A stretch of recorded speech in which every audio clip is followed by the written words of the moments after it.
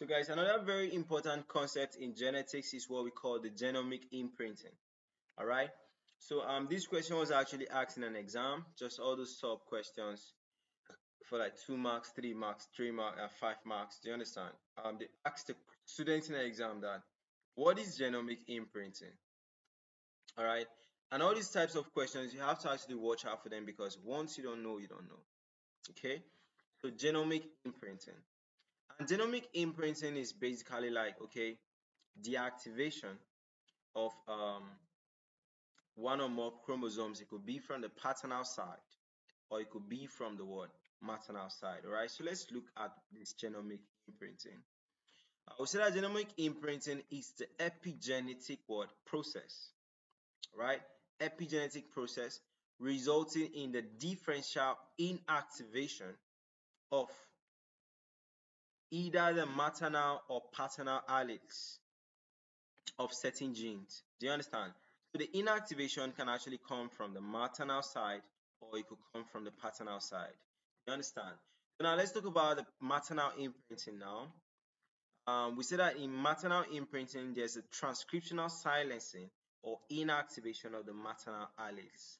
So mostly you find out that the other individual, the offsprings will inherit more of the paternal alleles. Do you understand?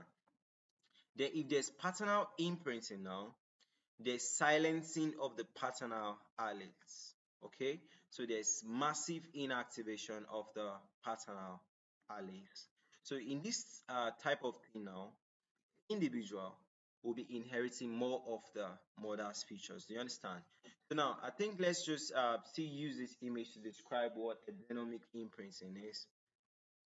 We say that genomic imprinting, it refers to an epigenetic phenomenon where the expression of a gene is dependent on the parent it is inherited from. So expression of a gene is dependent on whether you inherit it from your mother or father.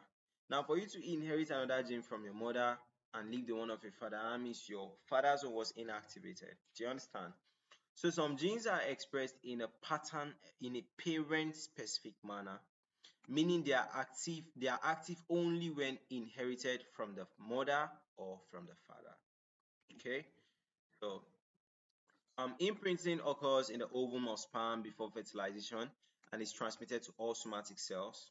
Now, processes of imprinting include what? Differential DNA methylation and histone H4 deacetylation. Okay, so disorders of genomic imprinting occur because there is a functional difference between the alleles derived from either parent. Okay, so examples of medical conditions where you have genomic imprinting is what? Prader-Willi syndrome and the Angelman syndrome. Okay, so I have videos coming on each of those syndrome, right? So you want to stick to my YouTube channel because I'll see you guys pretty soon. All right.